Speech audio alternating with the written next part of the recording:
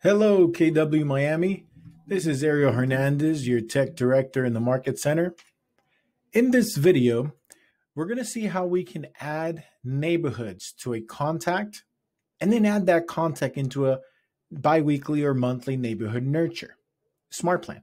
However, before we can add anyone to any smart plans, we have to be able to add the smart plans from the library over to our smart plans folder. So I'm going to show you that first. Then we're going to go over how we can go ahead and be able to add the neighborhoods into the contacts and then add the contact to the smart plan. So first we're going to come over here on the left-hand side and click on Smart Plans.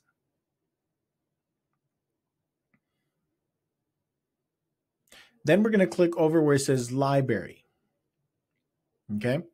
Now, the top smart plans here in the top says Keller Williams. These are the smart plans that Keller Williams International created for us and have shared with us. Below that, you have others. So we're looking for the biweekly neighborhood nurture and the monthly. So all you have to do to add it to your folder, to My Smart Plans, is click on Add Smart Plan. Then you would, change the name, or you keep it as My Biweekly Neighborhood Nurture, right? And then you hit the download button. If it doesn't let you download, it's because you already have it in your My Smart Plans folder. So you can download that one and also download the monthly neighborhood nurture as well. Once they're downloaded, then you can come back to your My Smart Plans and you'll be able to see it then. My biweekly and my monthly, you'll be able to see it. Okay, great. So now we're going to go back to contacts. And we're going to choose one of the contacts. So I'm going to go over to my friend Mickey. Now, when you put the person's primary address, Command is going to automatically grab the primary neighborhood of that specific address. However, if your client tells you, listen, I want to be able to buy, and I'm interested in my neighborhood and surrounding neighborhoods or any other neighborhood, right? If they've given you the specific neighborhood they're interested in, you can click on Add Neighborhood and be able to type in the neighborhood. Or if they've given you, let's say, an address, right? And say, hey, I really like this house. Here's the address. I like anything around that neighborhood, right? So let's say right now this one is in, like, by the Little Havana area, is this address here. But let's say they want to move to another county. They want to go to Broward. So we're going to put Find on Map, and we're just going to put an address. Right? Google Maps gives you a different options here based on what you typed in. And let's say they want to go to Davie. So it will automatically pinpoint the address. And now you can zoom in right into the address. Okay.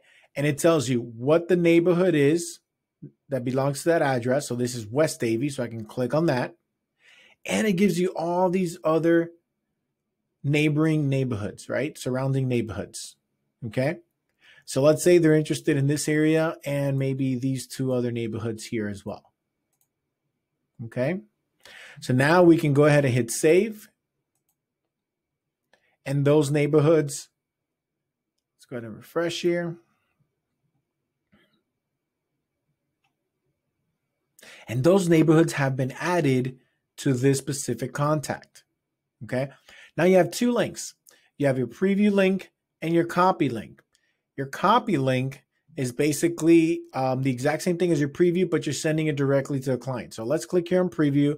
It's going to show you a preview of how the page is going to look like, right? How does that neighborhood snapshot look like?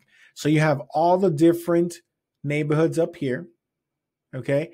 And then right now we're looking at Kapok Estates. You have all of these active listings in that area.